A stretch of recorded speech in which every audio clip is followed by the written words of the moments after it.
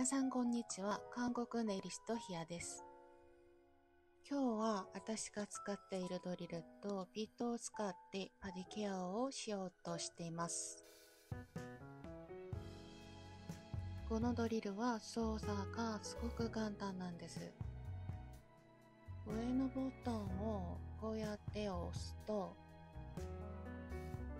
方向の転換と RPM 調節が可能です。あとこのボタンを回したら RPM がどんどん上がりますけれども、最大に35,000rpm まで上がります。このボタンをもう一度押すと機械が止まります。このビートは 4000rpm で合わせて始めます。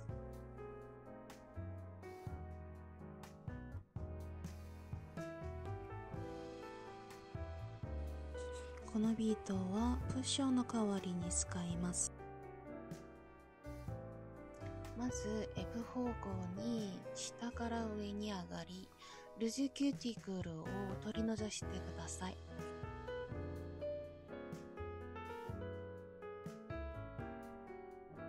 爪の表面に傷がつかないように力を抜いて注意して作業してください。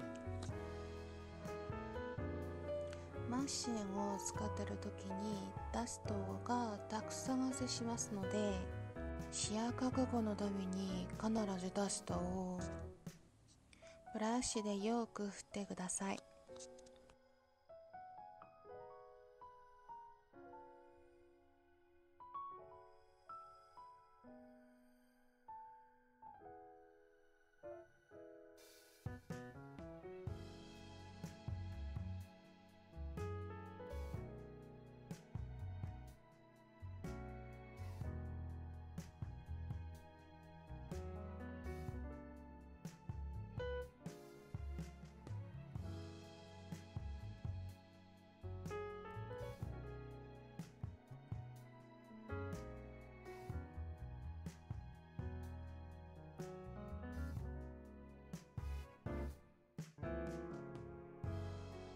今度は違うビートで使ってみます。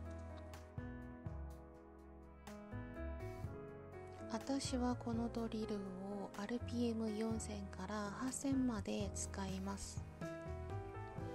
1つ目はルーズキューティクルが一番硬くついていますが、このビートで本当に軽く取り除くことができます。ビートはこうやってキューティクルの部分も少し整理できます。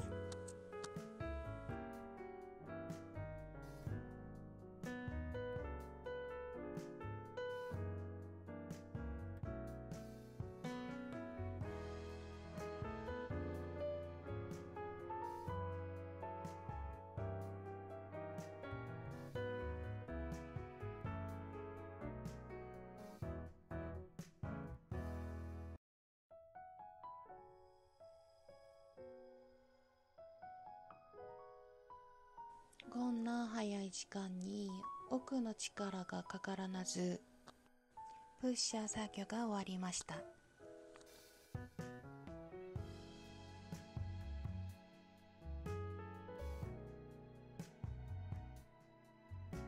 水のついたカーツを使ってルーズキューティクルをきれいに拭いてください。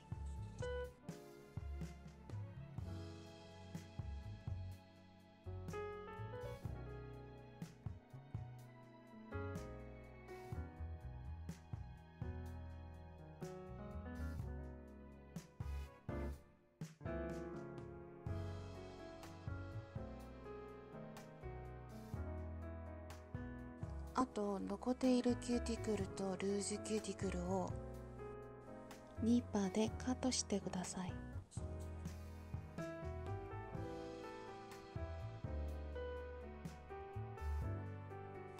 もしものすごくカットしたらお客様が痛みを感じますので、気をつけて作業してください。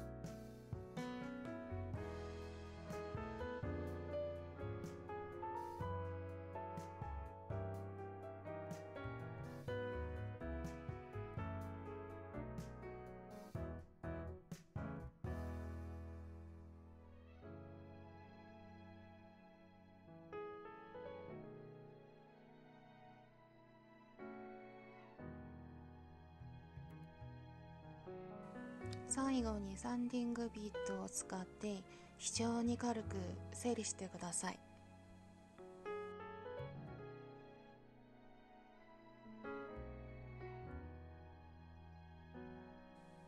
ケアが綺麗でないとデザインも綺麗に出ないから、たくさん練習してみてほしいです。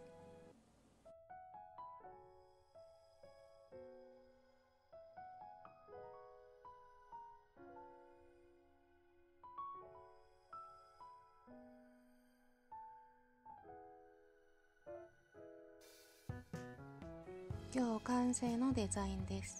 ご覧いただきありがとうございます。